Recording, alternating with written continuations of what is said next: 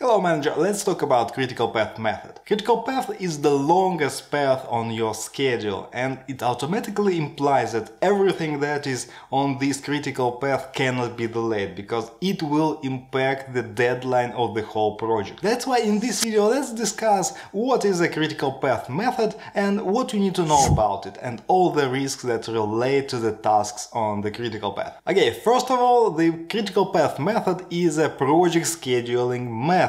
It means that you need to create a schedule in a certain way to use this method. But before we dive deep, I want you to understand that you need a project management software to run this analysis and find out the critical path. If you do it manually, it will take too much time and it's not worth the effort. Alright, here's how you come up with a project schedule, and it all starts with identifying activities or tasks on your project.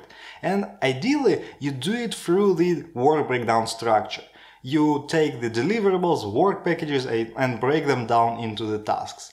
If you don't know what a work breakdown structure, I'll leave you a link to my video on WBS. Do watch it, because it's the essential part of creating any schedule. Next step is to identify resources, people, and materials that are required to finish these tasks, each one of them. Next, you'll need to identify dependencies between tasks. And I want you to understand that critical path method is fully based on the dependencies that you assign. From one side, you will have hard dependencies which are dictated by the process, the technological needs, or the hard requirements by clients. For example, you can't paint a wall before you build the wall. So it's a hard dependency. So you need to work with your team and subject matter experts to identify these hard dependencies where tasks should follow in a sequence and you can't change the order. But after that, you also need to add discretionary dependencies to each task. Otherwise, you'll have hundreds of tasks that potentially can be run in the parallel right at the start of the project. But in the real world, it doesn't happen this way. So you need to add these dependencies as you see fit. It will add logic and the flow to your project. And here's the thing. In an ideal world, you want to run a project as a one long sequence of activities or tasks. You don't want to do work in parallel because it adds risks and communication overhead. You need to control all these activities. But in the real world, the product owners want to get their product, service or result as soon as possible. That's why they will insist on doing the work in parallel as fast as it practically can be done. That's why you'll have to break down your lengthy sequence of activities at some point where you have discretionary dependency and you can do this work in parallel. And here's a pro tip from real life. If you want to keep your project manageable, you want to do in parallel the whole deliverables, not random activities from random deliverables. So you do maybe 2 or 3 deliverables at a time, and once one of them is finished, you will start another one, and maybe you will have another deliverable in parallel to that. But you got the point. Each parallel thread of activities or tasks on your project adds up communication overhead. You need to control and align the resources between these threads. The next step is to estimate the duration of each task or activity. And here the critical path method uses the single point estimate. From one side, it simplifies the process for you. From the other, there are some challenges that we'll discuss in just a minute. As I said, you need a project management software to do this critical path analysis, because most probably you already heard about the network diagram and that you need to calculate the duration of this diagram manually. But in the real world, no one does it manually because it's a waste of time. A project management software will calculate the critical path for you in real time while you move around the tasks. And believe me, while you come up with the final draft of the schedule, you will make a lot of changes, and recalculating the critical path for each of these versions is a huge waste of time. That's one of those cases where the network diagram knowledge and how to calculate the duration on the paper is only needed for the PMP exam. You don't do it in the real world.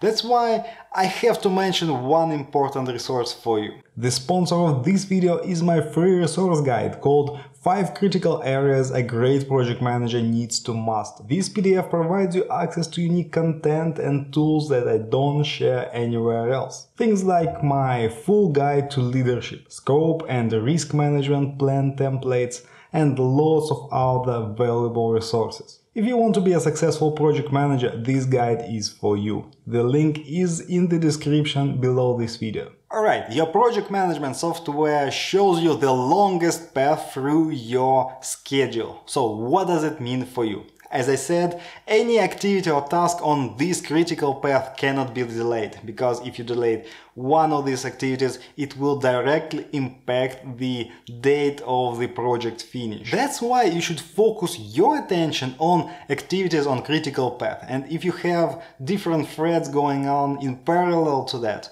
you can and should assign responsibility for that thread to one of your team members, for team leads and so on. For the same reason, you should focus on risks related to activities on your critical path, and you should dedicate as much time as possible on identifying new risks, on tracking the efficiency of your risk responses and so on. And as you remember, we have a single point estimate for our tasks. It means that you can do the estimation in 2 different ways. The wrong way is to put buffers on each task to allocate these buffers for some possible risks. But the proper way to do it is to actually dedicate risk reserves to each task and track them separately as a separate entity in your schedule. Likewise, you may want to add some slack into your schedule and don't put all the tasks one after another for the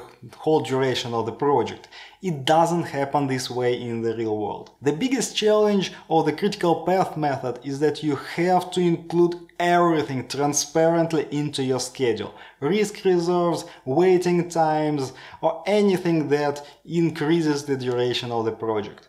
Otherwise, it will not work. Another challenge with the critical path method is that it actually tells you how to optimize your project schedule and project in general to make the most efficient use of all the resources and time. So if you make your schedule in a such way that you have equal in duration parallel threads of work, it will mean that you will have 3 critical paths. From one side, it's a super optimized schedule. From the other, you introduced lots of risks and lots of communication and management overhead to your project. And the biggest problem here is to level resources on these parallel threads. So if you have one person that has tasks in each of these threads of work, you need to ensure that on one given day he's working only on one activity. Without a robust project management software, it becomes a real pain to level resources. So in general, I would recommend that you don't over-optimize your project schedule